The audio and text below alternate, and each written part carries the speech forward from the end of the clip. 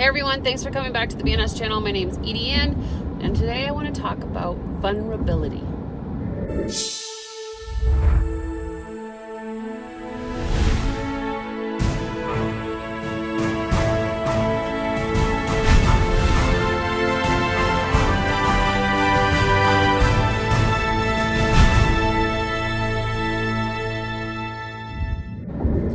So for the last few days, I've been doing one-on-one coaching calls with my Scentsy group, my team. And the same focus has come up time and time again in those conversations. And so when that happens, for me, it's a message saying that I need to share that message. And also sometimes it's an opportunity for me to reflect on myself and see if I'm actually in that place of what I'm sharing or teaching or mentoring on. And sometimes that is the case. And I think in this case, there is a little bit of that, but I also feel very strongly compelled to share this message with you guys. Very often in our lives, we will accommodate or change how we react or interact with someone based on their character or their attitude. Right? We hear that often, that somebody's attitude is very contagious and we can take that on very quickly.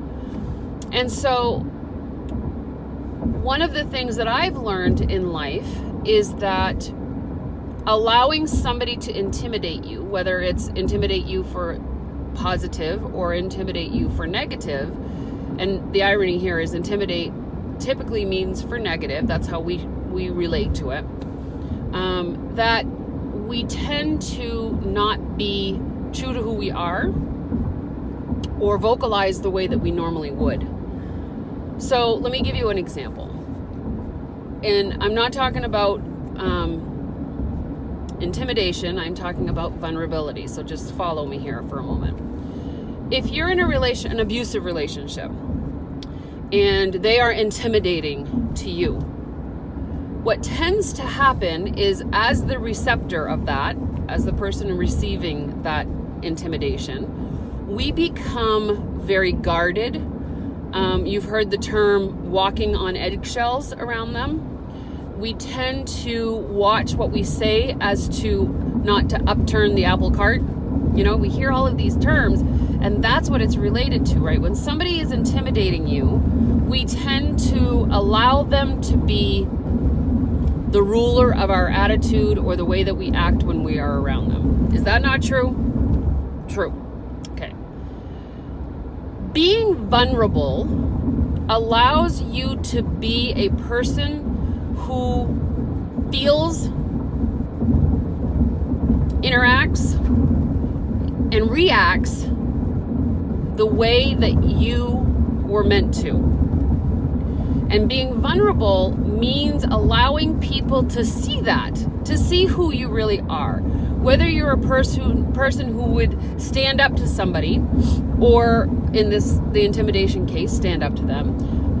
Whether you're somebody who would not back down from somebody who is feeling pressured or unable to articulate or vocalize how they're feeling, and sometimes that can come off as intimidation, right?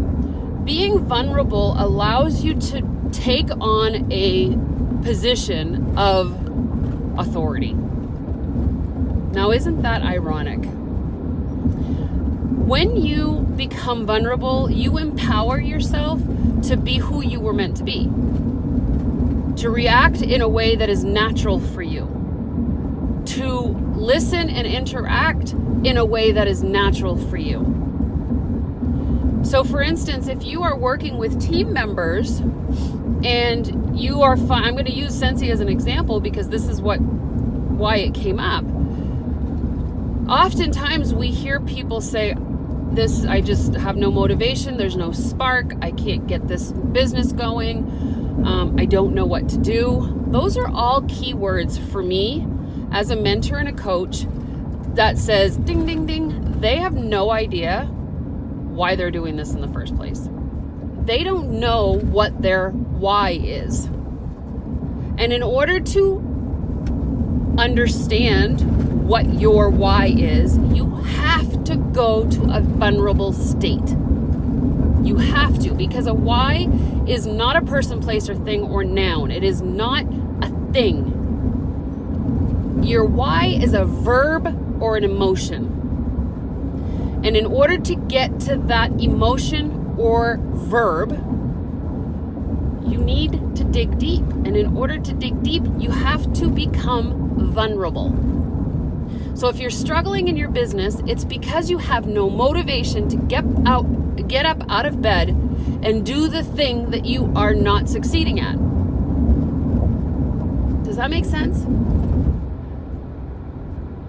If we have the motivation to get up every morning and to tackle the things that are going to get me to where my why is, or what my why is, you're darn tootin' I'm gonna do it. I'm gonna get up every morning and do that. Because there's enough motivation behind that emotion to push me and propel me to do it. But in order for me to have found that, I needed to become vulnerable. Now, there's another topic that came up for vulnerability, and she was sharing with me how, and I've done a video on this before, so I'm not speaking just about her, I'm actually speaking about me. There was a time when I had a stack of drawing slips that I had collected from an event, and I had already contacted the winner, but I had left the other slips unattended. I left them in a box and I just left them there for like 3 years. And when I pulled them out, I thought to myself, Edie, just throw them away. Nobody's gonna know the difference, just throw them away. And it's way too late for you to be contacting these people now. And then I had a thought. And the thought was, you know, Edie, what if you just tell them the truth?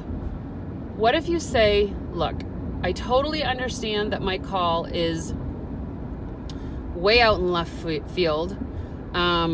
I spoke to you like 3 years ago and I totally dropped the ball and I never called you and I never contacted you, and for that I'm so sorry. But you know what? I feel that it's never too late. And so today I'm calling you to, 1, apologize, but 2, to make sure that you are still being taken care of with your Scentsy needs, because that's what I'm still doing. 3 years later, I am still in Scentsy, and I would love to be your consultant, and I promise to do a better job at following up with you. If I got a phone call like that from somebody, I would be so emotionally connected to them with, oh, hun, don't worry, it's okay, it's not a big deal. You called, that's what matters. And the message that I gave them was completely and utterly 100% based in vulnerability. I became vulnerable to my feelings and to the ability of being ridiculed, that I was vulnerable to them, that it dropped all guards. They did not become defensive with me, and they actually empathized with me because I was honest and raw and real. And being honest, raw, and real is the exact definition of vulnerability. Allowing your own guard to come down. So there's a lot of little messages in this video, and I would suggest that you rewatch it, because I feel like there's so many messages in here that we as human beings need to hear, and that somehow I was meant to channel this to you, to share this with you. So just understand that vulnerability is not weakness. It's actually a form of empowerment to allow you to be the true person that you are meant to be. And you're wonderful. You are wonderful. So why not be wonderful and allow your emotions to surface and allow your ability to communicate increase because you allow vulnerability in. Become relatable, right? All right, guys, I hope you found this helpful. Please comment below with your thoughts on this video. Give it a thumbs up if you liked it.